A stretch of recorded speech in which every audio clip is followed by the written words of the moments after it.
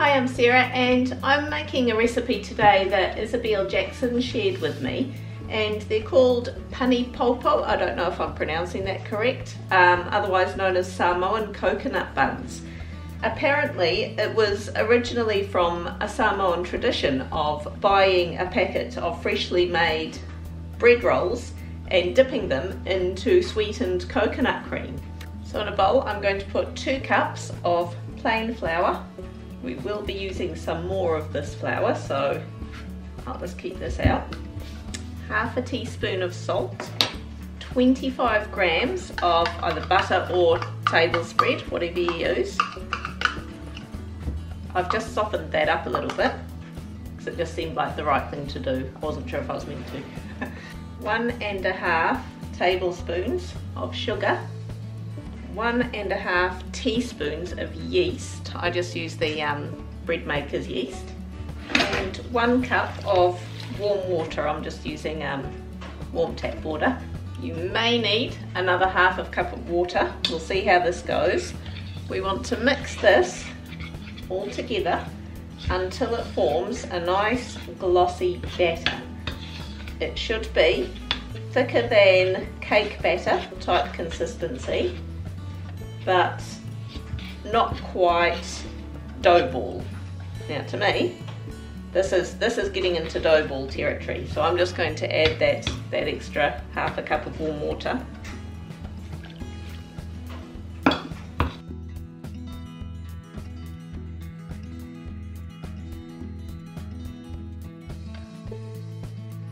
I would say that's about the right consistency there. So I'm going to put a lid on that, or just use cling film, tea towel, whatever it is you use. I use a microwave dish because it fits my big bowl nicely. I'm going to leave that for about 2 hours, or until it's about doubled in size, and I'll show you what to do next. Now in the meantime, I'm going to start making the sauce or the glaze for this. I think it starts off as a sauce, but the longer you actually leave the buns, the more it congeals and becomes more like a glaze. Either way, the yummy stuff. So I've got 1 can of coconut cream. There's 400 mils in here. I have to confess, I've never tasted coconut cream before. I've used coconut milk. Oh yum! That's really yummy. Reminds me of a Bounty bar. I'm meant to add half a cup of sugar. I'm a bit sceptical. Is that going to be a bit too sweet? I'm going to put 1/4 cup in, and once I've mixed it all together, I'm going to taste and report back. 2 tablespoons of flour. That empty can, I'm half filling that up with water, putting that in. So I'll give that a good mix.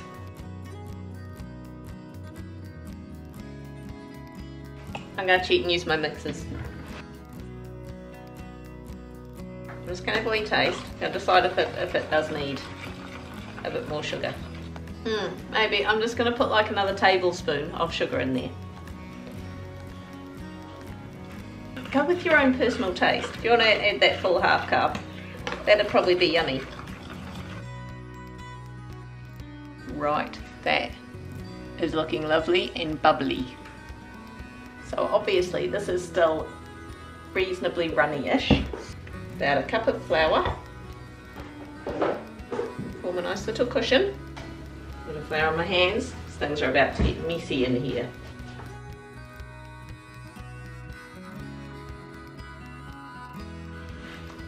Now, to play a game of sort of lifting and folding and putting flour all over yourself.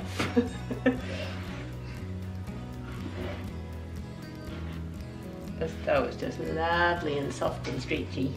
You sort of just want to keep kneading it until it's no longer sticky. So add a bit more flour if you need to. Okay, so that is nice and non-sticky. Now generally you don't want to add too much flour if you can help it, or you don't want to add more flour than what you actually need. Generally the more flour you add, the less soft your bread rolls will turn out. So we're going to roll this out into a nice big long wormy. We've going to chop this up into 12 pieces. So I'm going to do it in half. Put a bit more flour on this chopping board because it's getting a bit sticky again.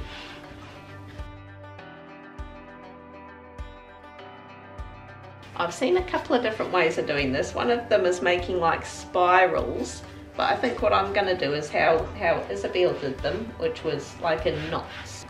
Once we've made them into 12 little wormies, then we're going to knot them. So just literally tie it in a knot like that. Press the ends together, and there we go. And then we're going to put them in a tray. And you want a tray that's not just like an oven tray, you want it to have a bit of a lip because of course we've got this sauce that's going to go over.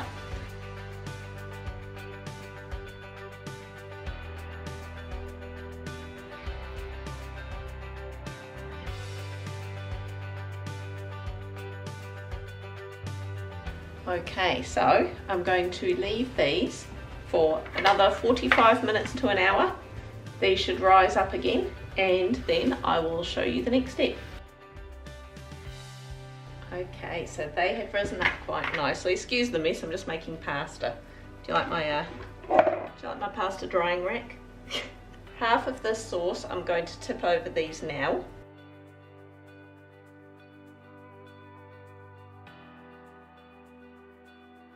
Right, so I'm going to put this in a preheated oven, 200 degrees Celsius for 20 minutes, and we'll meet you back here.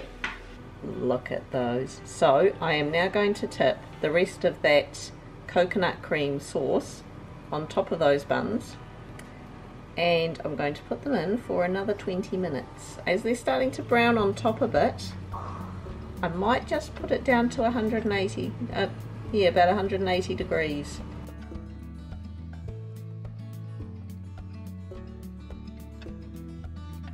Back into the oven you go. I will see you in due course. They are looking absolutely yummy, yummy.